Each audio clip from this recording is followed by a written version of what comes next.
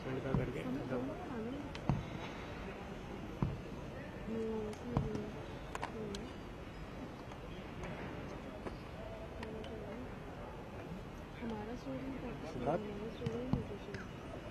Saudi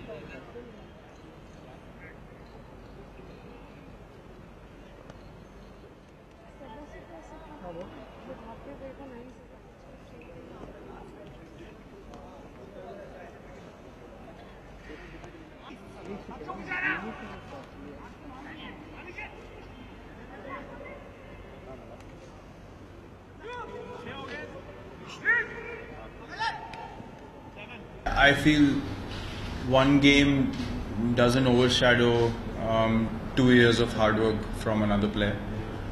That's my point of view. And you need to understand what Jinx has done for the team over the past 2 years.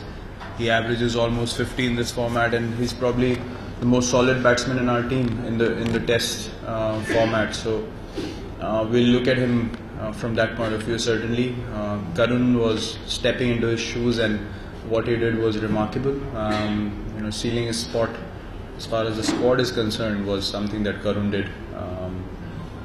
But as I said, you can't overlook 2 years of hard work from Ajinkya with just one Test match. He deserves to, walk back into the team whenever he got fit. And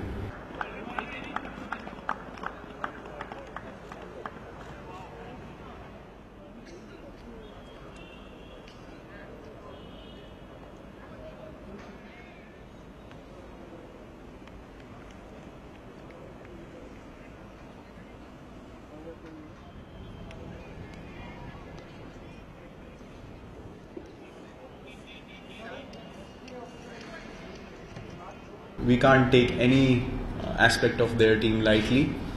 We need to play the same way that we played against any other side in the world, and Bangladesh does have quality cricketers.